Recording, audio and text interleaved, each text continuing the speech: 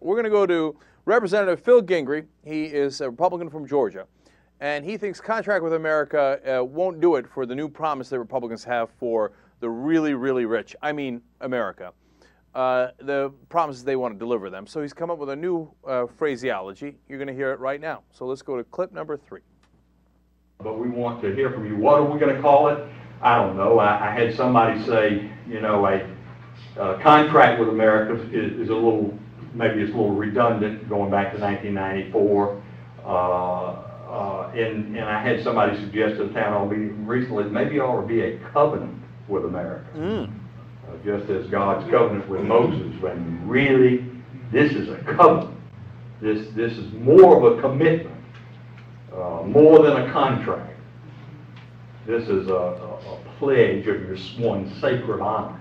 And maybe that's the kind of thing that we need to get the truly get the attention and sign it in blood if necessary. Yeah, that sounds like that. So we think that it would be inappropriate at a time like this to raise people's taxes. Yes. Even At any level. At any level.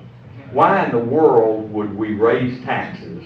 Tell that to our county. Yeah. Well, I mean, again, I mean, in this time of economic uncertainty and jobless recovery, if you raise taxes on the so-called wealthiest, I don't know what percent, you're at those numbers, you're talking about the job creators. You're not just talking about the Warren Buffetts and Bill Gateses of the world, you know, who. All right, there it is again. You've got the job creators euphemism for the richest people in America. He says, raising taxes is really wrong. And everybody in the room's like, yeah, of course it is. As if it affects them. I'd be surprised if there were 2 people in that room that weren't getting a tax cut from Obama. Remember, everybody, all households making under $250,000 are still getting a tax cut from Obama. All those people are getting their tax cut, but they're going, oh yeah, at any level. That's right. Let's give tax cuts to the richest people in America. Preach it. Covenant with Moses. Because, you know, that's, if you believe in the Bible, you know how much Jesus loved rich people. He loved the money changers. And he thought, you know what? These rich people are going straight to heaven. It's going to be super easy for them, right? I mean, you want to talk about perverting religion, perverting the Bible and flipping it on its head. Now, I'm not a religious person. I don't believe in what Jesus believed in. I don't think it's, Jesus hated rich people a million times more than I do. I don't hate rich people. I like rich people. I got no problems, okay? All I'm saying is, can we raise their marginal tax rate above $250,000? So $250,000 is still the same. Above that amount, we raise it by 3%. I don't think they're going to have trouble getting into heaven, as Jesus says. I'm way to the right of Jesus, okay? But these guys say, no. The rich have to have their tax cuts. Otherwise, we're going to have to sign this covenant with blood if necessary.